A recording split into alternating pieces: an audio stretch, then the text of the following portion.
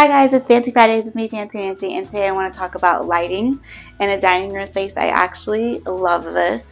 So these are actually individual pendant lights. As you can see, they group them together to appear as one unified light hung at the same length.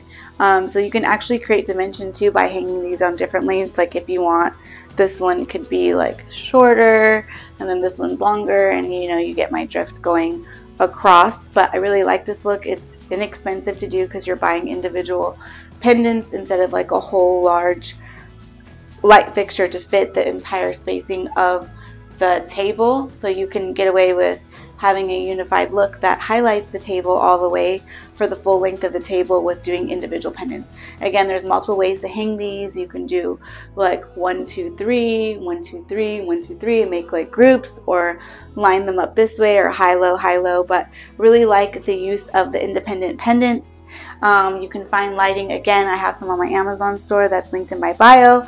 You can also find them on Lamps Plus, Wayfair, all the different places for pendant lighting.